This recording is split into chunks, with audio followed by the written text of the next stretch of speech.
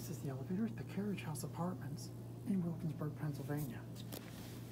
I think this is like an Armor. Actually, I don't know what kind of indicator that is. It has Dover Brill, so Marshall obviously maintains it at some point. I think Eastern maintains it now. I think that looks kind of like Armor. I don't know. That's a Dover fire, but I don't know what the heck these buttons are. Regency? Impulse line for the stainless frame. Okay, it has a Dover control. Oh, it's a Pittsburgh. Yeah, Pittsburgh-Armor. Makes sense. Oh, wow. Okay. Custom impulse. It's not even an ADA height. That is interesting. Definitely on a Dover relay controller. Basement. This looks like a 90s mod.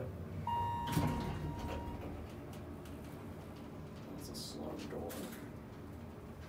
Could be an original controller, but I think it's on a Pittsburgh. I think it's on a Dover relay controller. Door close doesn't work.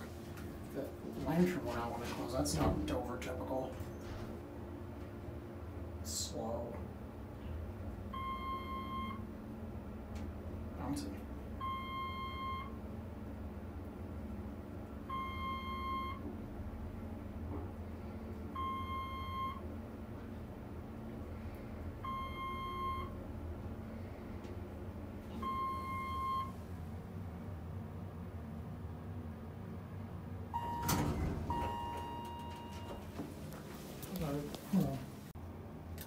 Back down the lobby.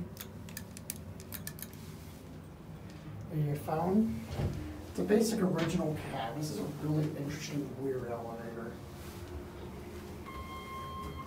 It's relay controlled. I think it's Dover relay control, but it might be the original one. Yes, we've got 90s custom impulse. This is a mod. Non-ADA compliant height. This is a Pittsburgh with Armor originally. This is really weird. Here, back at the lobby.